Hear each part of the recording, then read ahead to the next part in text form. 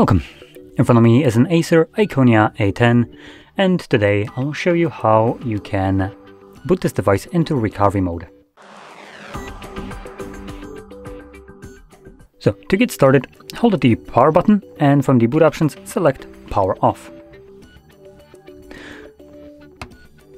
When the device turns off, hold the power button and volume up at the same time. In a moment you will see a logo on the screen. Once you do, let go of the power button but keep holding volume up.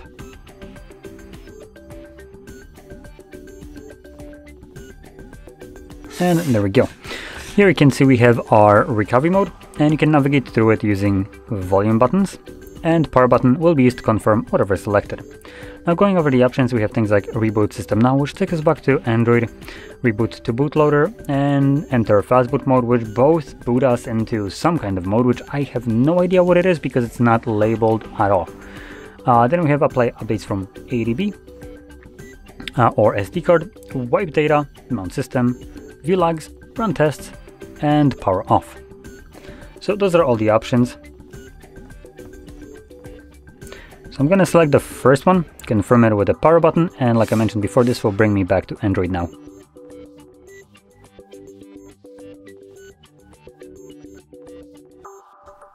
And there we go.